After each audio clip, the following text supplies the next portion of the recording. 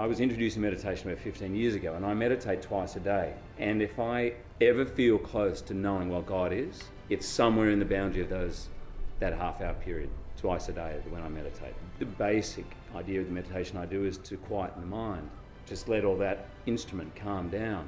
And I sometimes have experiences where I feel a little out of body, a little time. Ideas of Hugh Jackman as a father, as an actor, all those roles we play just seem to melt away. And somewhere in there is where I have some glimmer, some glimpse at what God is.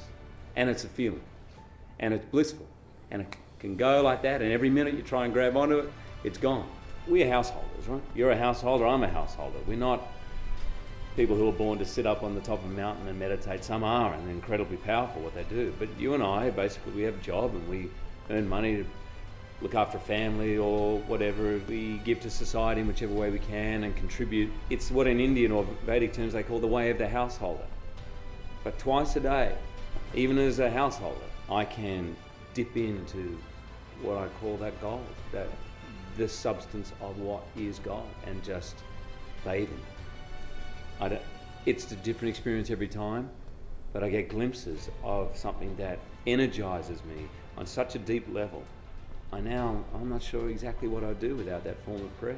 It's a way to be in touch with who I really am. I did a film called The Fountain. If you get a chance to look at it, it's his version of, I think, the meaning of life.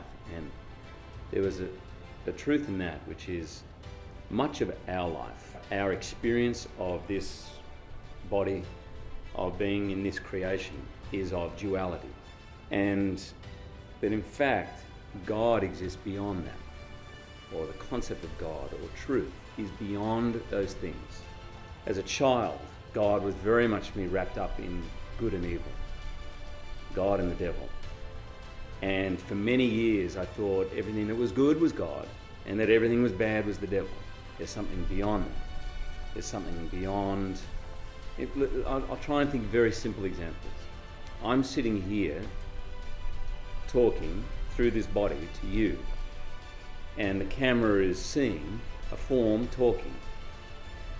And there is God within this whole entity and outside of it that exists beyond the words I'm saying, beyond the actions I'm using, beyond the space. There is something linking all of us.